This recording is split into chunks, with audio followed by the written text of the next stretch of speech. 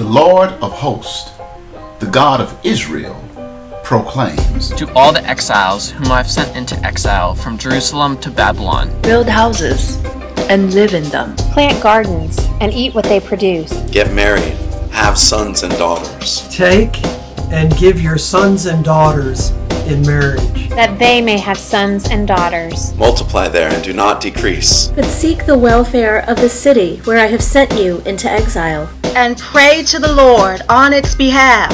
Because in its welfare you will find your welfare. Pray to the Lord. in its welfare You will find your welfare. Pray to the Lord on its behalf. the Lord of hosts, the God of Israel, proclaims, Do not let the prophets or diviners who are among you deceive you.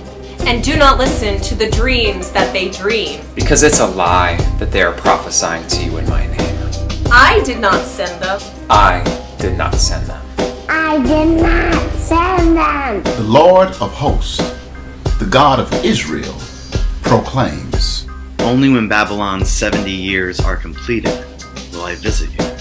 And I will fulfill to you my promise and bring you back to this place. For surely I know the plans I have for you, says the Lord. Plans for your welfare, not for your harm. I will fulfill to you my promise to give you a future With hope. Then when you call upon me and come pray to me, I will hear you. When you search for me, you will find me. I will fulfill to you my promise.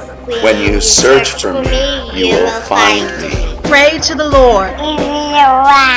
If you seek me with all your heart, I will let you find me. This is the word of the Lord. Pray to the Lord. This is the word of the Lord. The word of the Lord.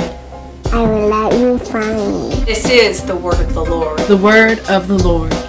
I will let you find me. This is the word of the Lord.